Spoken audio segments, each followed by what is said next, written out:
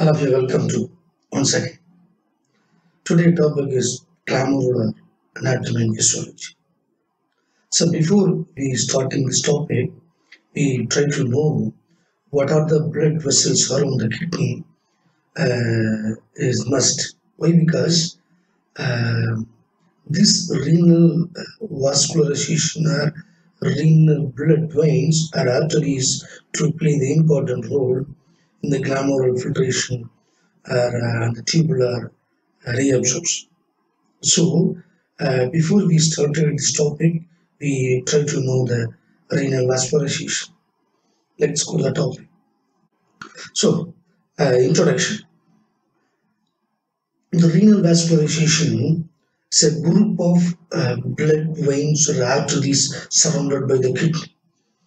That's why the kidney look like reddish brown in color. So number of veins are surrounded to the nephrons, even peroneals, medulla, arteries, renal, corpuscles. So number of parts of the kidney entirely surrounded by the renal arteries and bloods.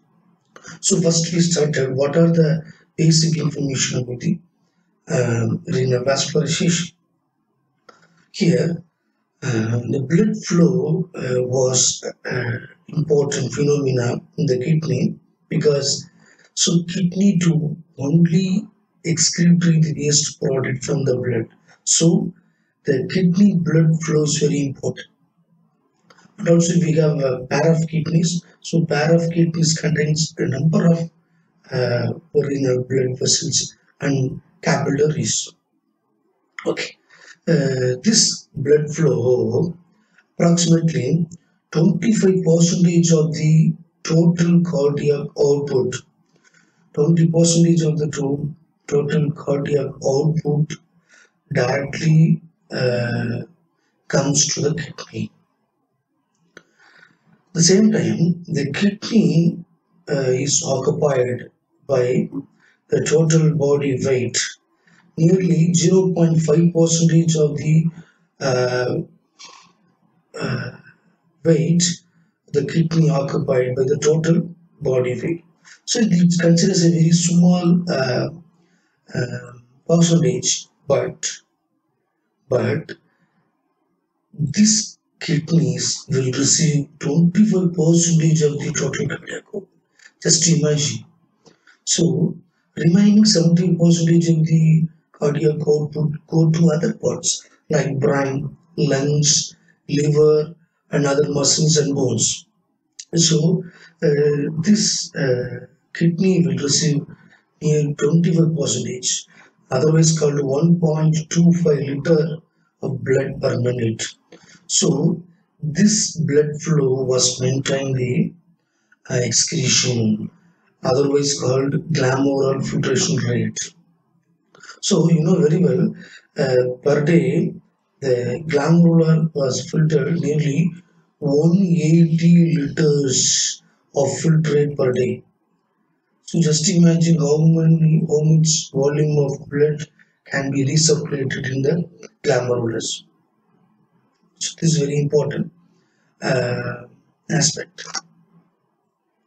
The renal blood vessels must be to do the three important major functions.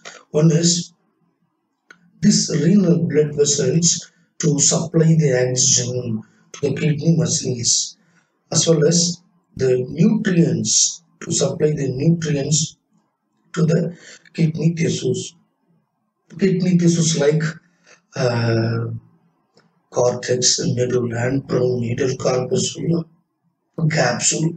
So number of tissues are there. Apart from that, number of cells are there. For example, epithelial, endothelial, mesenteric, magula, densa. So number of cells are there. Those cells need some energy for involving the filtration. So the renal blood vessels only to provide the nutrients to the kidney. Number two, in that blood vessels to maintain the or to control the sustained adequate pressure. This is very important phenomena. How means you compared with the other blood vessels, the kidney blood vessels are very different. For example, if you are taking the afferent arterioles or efferent arterioles surrounded by the glomerulus, afferent arterioles blood pressure is different than the efferent arterioles. Why? Because these difference will maintain the standard sustained adequate pressure. This sustained adequate pressure directly to control the GFR, otherwise filtration. So the glomerular capillaries always maintain the standard pressure. Okay. So that pressure was controlled by some specialized capillaries in the glomerulus and to filter in the blood to remove the waste products. Third one is this blood vessels to maintain the gradient osmolarity. How means osmolarity means sudden changes or exchanges of water and electrolytes in the blood. So these two components will maintain the blood osmolarity, as well as the blood important system is there. Name of the system is called a renin-angiotensin system. This system effectively control the blood pressure followed by osmolarity. Yes. How means this system will reabsorb the water when it's needed. Simultaneously, electrolytes are reabsorbed when it's needed in the blood. So these vessels are maintaining the osmolarity for blood flow or maintain the viscosity. Okay, this is very so blood vessels are doing these three important functions. Then next we will move on to what are the blood vessels are there in the kidney and how they do the work. Okay. You know very well, we have a pair of kidneys. The kidneys are exactly located back side of the peritoneal cavity. So those kidneys are directly connected with the inferior vena cava, say renal vein. Otherwise called abdominal aorta, arteries. So the both inferior vena cava and abdominal aorta directly connected with the kidney to the heart. Okay, so this is two important veins which supply the blood. This is a renal artery or renal vein. These renal arteries came from abdominal aorta. This renal vein get branched from inferior vena cava. Both arteries, venous and arteries directly enter into the kidney. This part of the kidney is called renal hilly. Yes. So this is the main part. So the part contains a number of veins or arteries as well as urethra. So moreover, some nerves are there. Renal nerves are exist. Okay. So the renal circulation was maintained by the renal vascularization. Okay. So one of the richest vascular bed in the body. Why? Why means, so here number of branches, number of veins, number of arteries are there. So the individual arteries or veins do the same individual functions. That's why the renal circulation is one of the most richest vascular bed in the body. Okay. Renal arteries are originated from the lateral aspect of aorta. Suppose the aorta, renal arteries came from the aorta, renal veins came from inferior vena cava. Both renal vein and arteries directly enter into the kidney via renal ileum. Especially these two vein arteries are entered exactly posterior to the renal vein.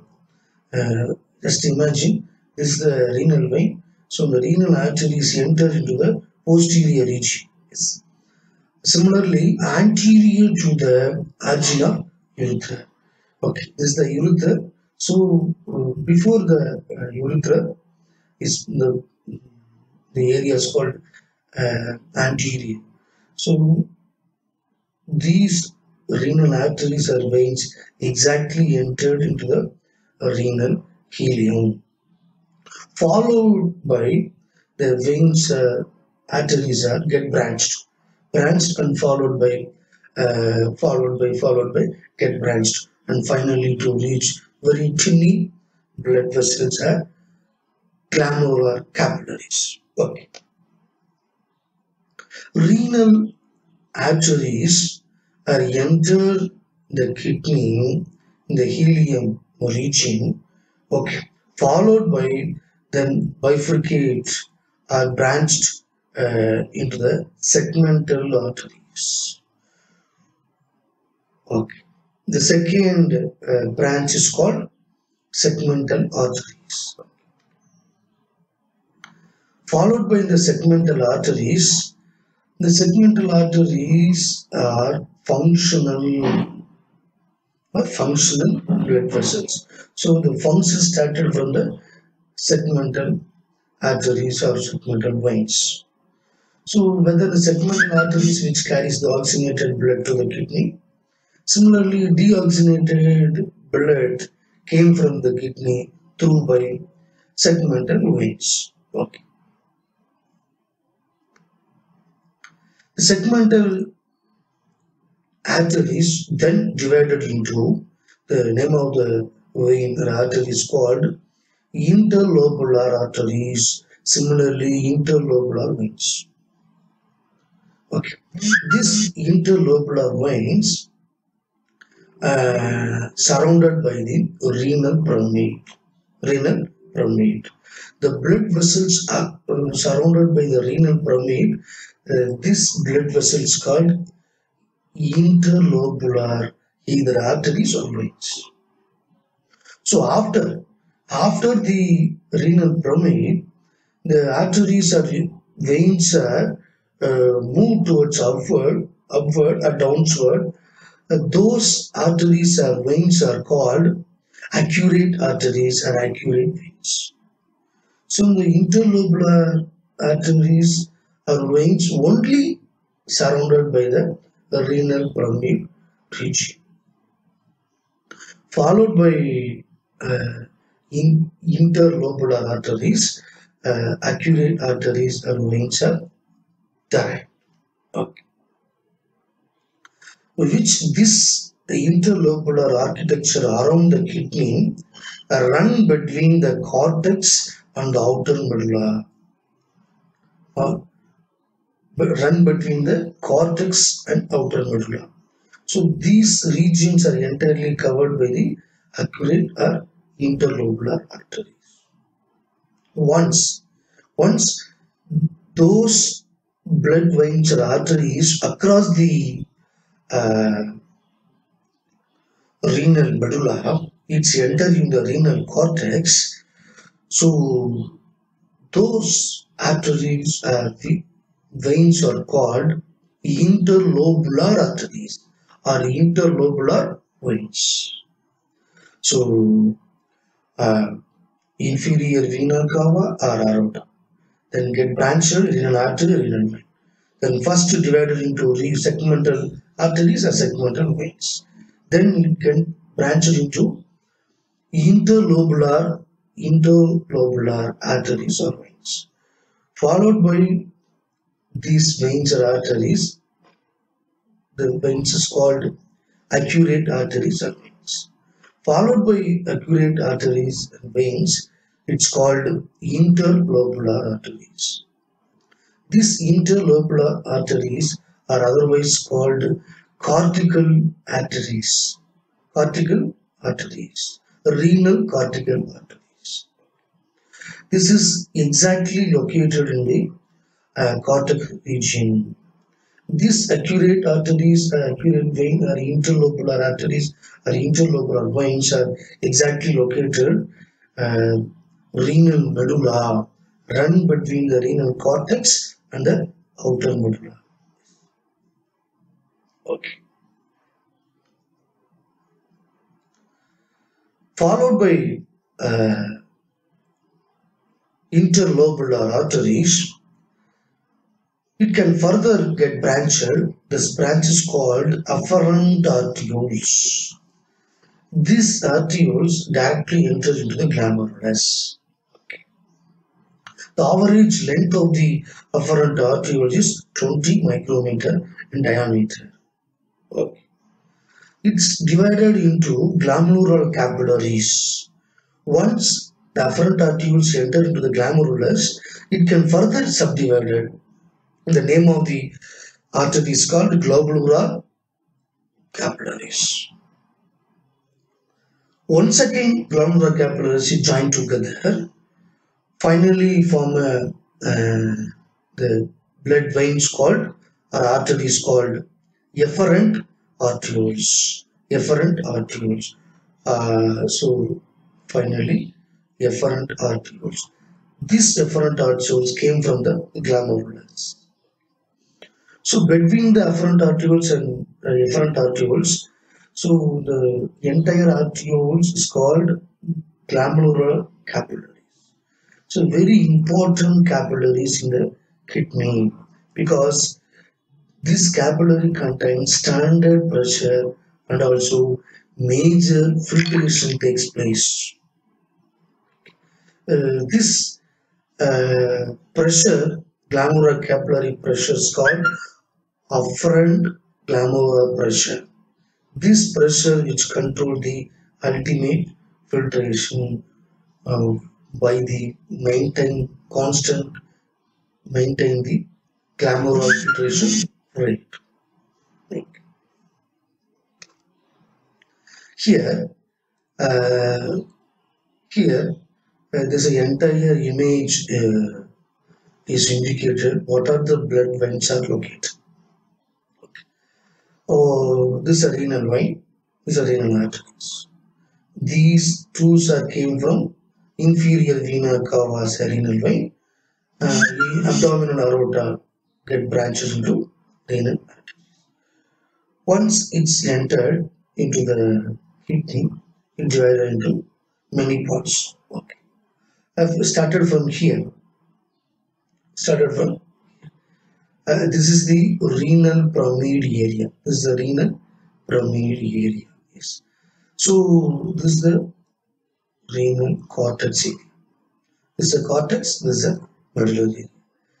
Okay. These medullary vein blood vessels or capillaries are called interlobular artery veins. Plus, the starting arteries or veins are called segmental arteries. A segmental vein. So the medulla part is divided into two. One is outer medulla or intermedulla. This is the renal medulla pyramid region. This is the inner medulla region contains blood vessels called segmental arteries or segmental veins. The outer medulla region containing blood vessels or arteries called interlobular vein or interlobular arteries. When the arteries or veins get out from the pyramid or enter into the renal cortex, this is called accurate arteries or accurate vein. Okay. Further, it gets branched. This branch is called interlobular vein or interlobular artery. Interlobular vein or interlobular arteries.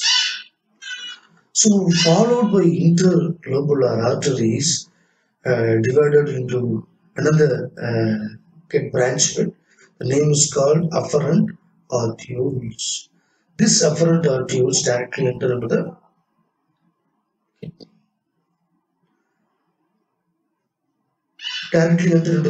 glomerulus. After enter the glomerulus, it can divided. This is called glomerular capillaries. Glomerular capillaries. Okay. After that, so here in the glomerular capillaries involve the filtration. Okay. So after that, this glomerular capillaries once again rejoin and finally to form the name of the arterioles called the efferent arterioles. This efferent arterioles came from the glomerulus. So followed by efferent arterioles, the efferent arterioles come from glomerulus. Once again, it's get branched. Once it get branched, this branch is called peritubular capillaries. This peritubular capillary are branched from the efferent arterioles. This peritubular capillaries to play important role in the proximal convoluted tubule region. So, to do some important function in the proximal convoluted tubule.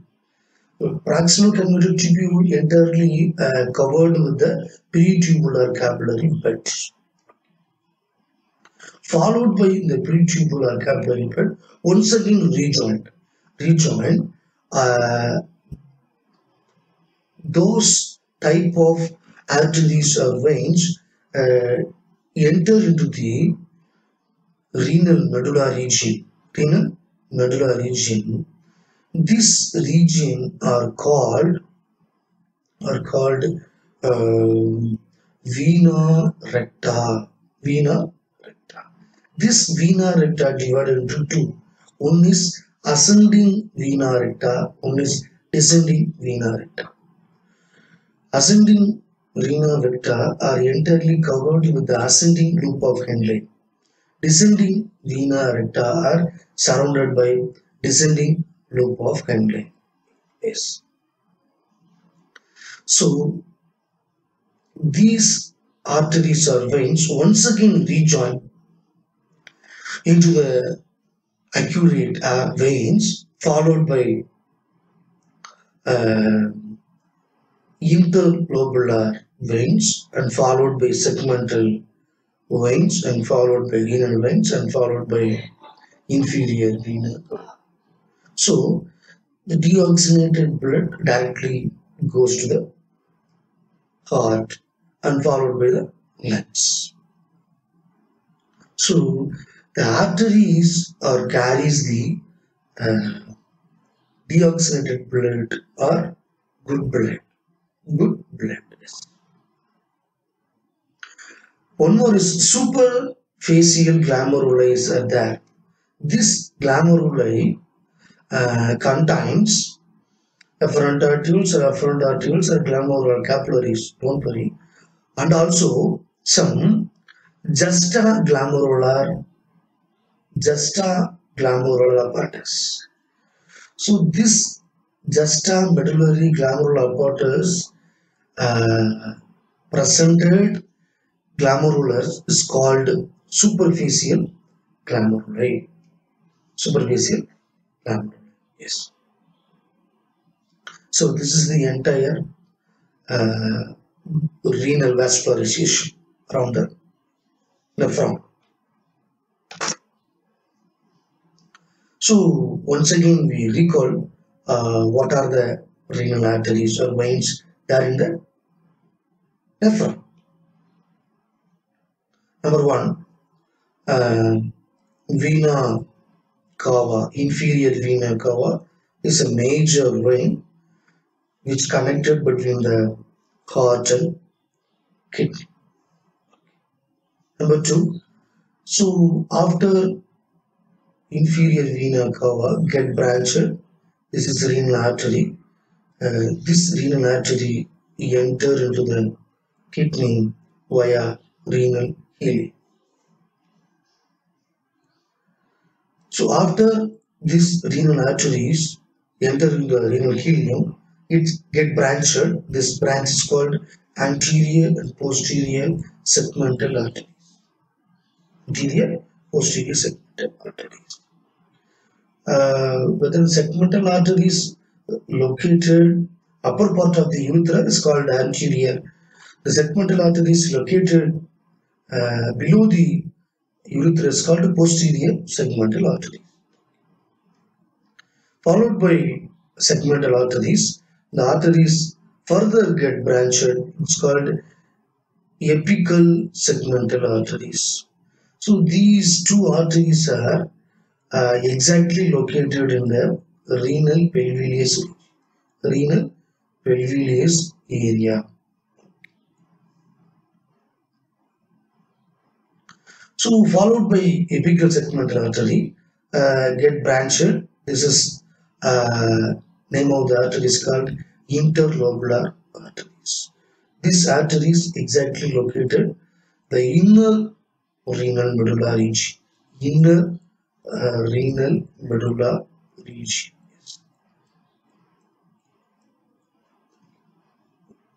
Exactly, we say this lobula are covered with a minor and major calyx. Minor calyx and major calyx area. Followed by interlobular arteries, it can further subdivided. The name of the artery is called accurate arteries. These arteries are exactly present in the renal pyramid, or the area between the cortex and the outer medullary region. The cortex, the outer medullary region, the vessels called acute arteries. So, followed by acute arteries, the arteries can once again further divided. It's called interlobular arteries. Interlobular arteries or cortical arteries.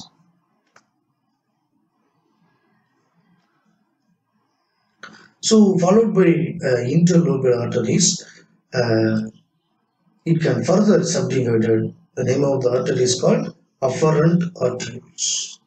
This afferent arterioles exactly located in the renal cortex region.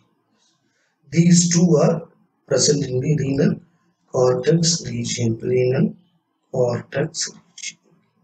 And also afferent arterioles directly enter into the glomerulus. So after it's branched, the name of the blood vessel is called glomerular capillaries. Okay.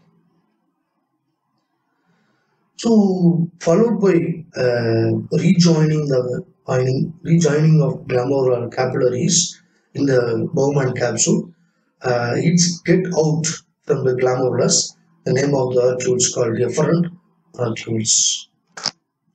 The efferent arterioles once again join. The name of the efferent arterioles is called interlobular arteries. Interlobular arteries. Some part of the arteries are deviated from the interlobular arteries. It's called stellate veins. Stellate veins. This vein exactly located in the renal capsule region. Renal capsule region is the entire renal. This region, this renal capsule regions are entirely covered with the stellate veins. Stellate. So this interlobular arteries once again joined into the peritubular capillary, a peritubular capillary bed. This is the important capillaries which play a role. Is called the process called reabsorption. This entire peritubular capillary is surrounded by the proximal convoluted tubules. Okay. So followed by these veins are enter into the middle region and surrounded by the loop of Henle is called Vena recta. So whether the ascending Vena recta surrounded by the ascending loop of Henle, descending Vena recta surrounded by descending loop of Henle. So these Vena recta do some important function. Name of the function is called reabsorption, especially water reabsorption. Okay. So next one is these veins are once again joined together is called interlobular veins. Interlobular veins. This is surrounded by the primary region. So once again it's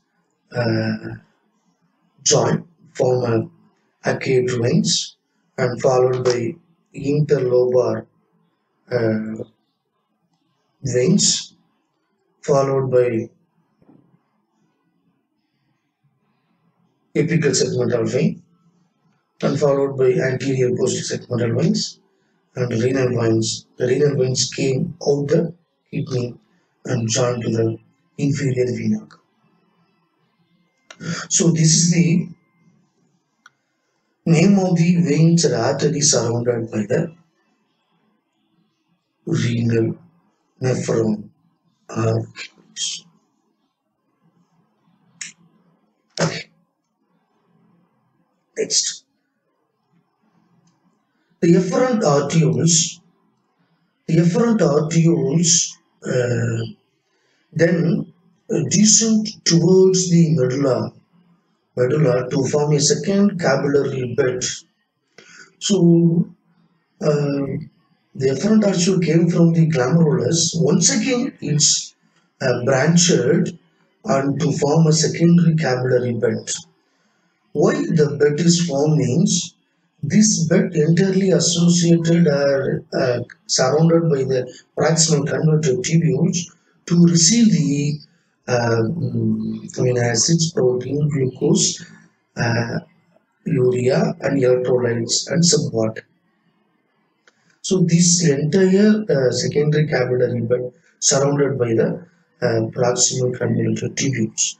The name of the efferent arterioles surrounded by the proximal convoluted tubules is called peritubular capillaries.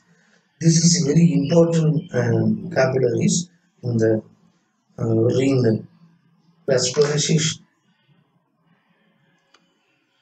So these secondary capillary bed which involve in the process called reabsorption, the glomerular capillaries to the filtration.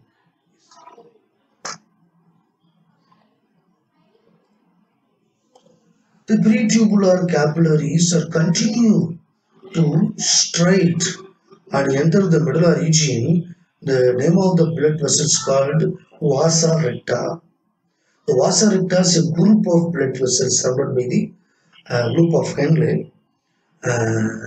So this is also to the important function, especially water reabsorption.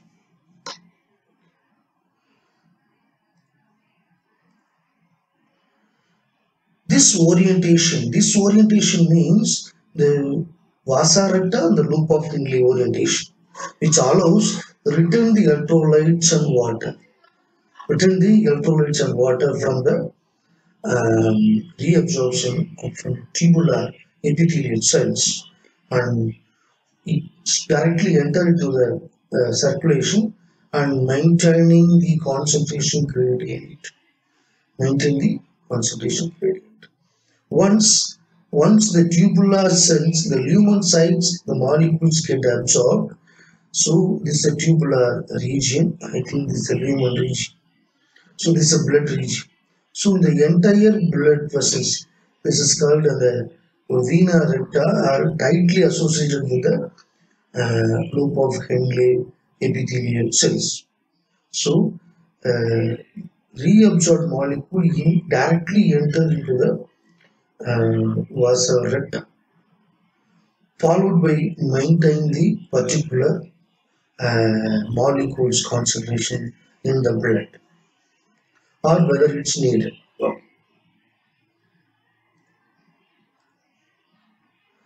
And also red blood cells that travel in the vasa recta is subjected to very low axis tension. Why? Because so